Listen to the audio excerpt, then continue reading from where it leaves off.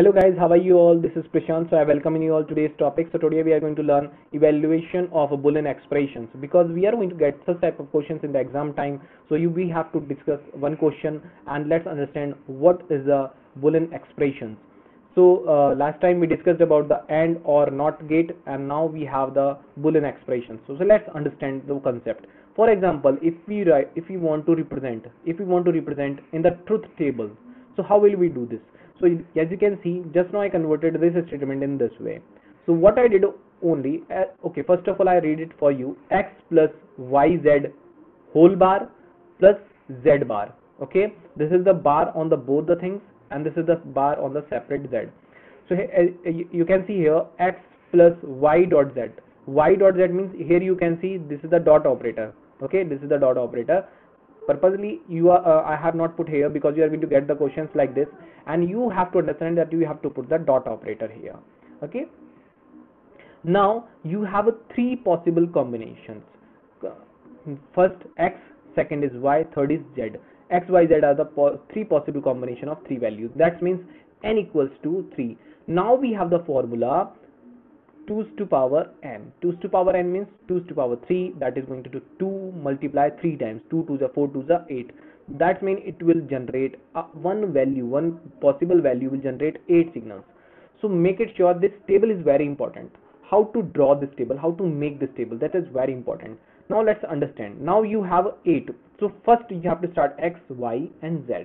Now x will generate the 8 values. So how will it generate? Binary forms it have to generate. So divide by 2, 2 to the 4, 2 4 the 8, sorry, 2 4 the 8. So what you have to do, begin with the 0, 4 times 0 and 4 times 1.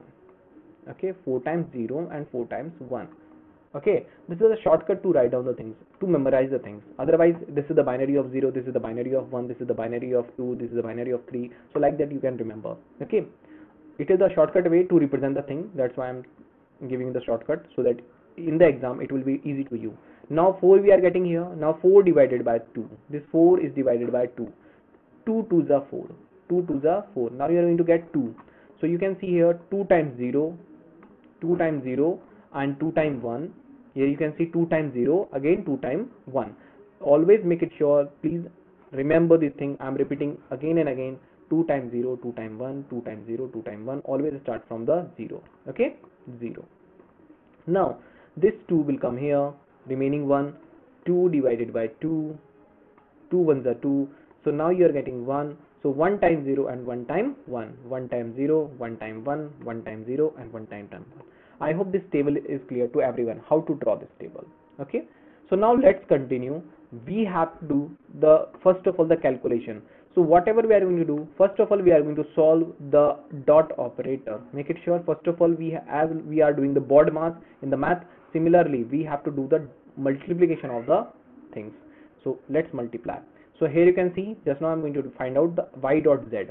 So y dot z means 0 zeros are 0, 0 ones are 0, 1 zeros are 0, 1 ones are 1. This is the important point.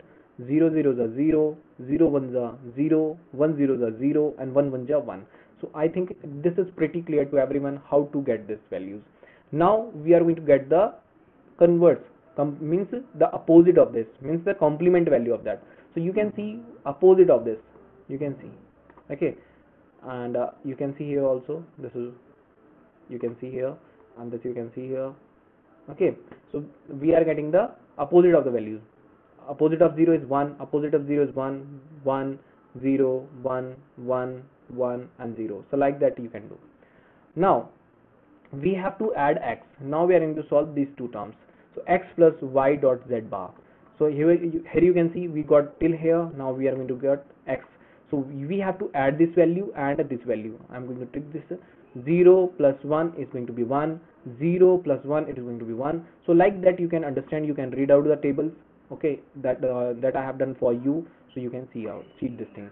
Now we have to add the last value, which is z complement. So z complement, z is given here, so complement you can get it like this, and after that you are going to get the resultant value in this way.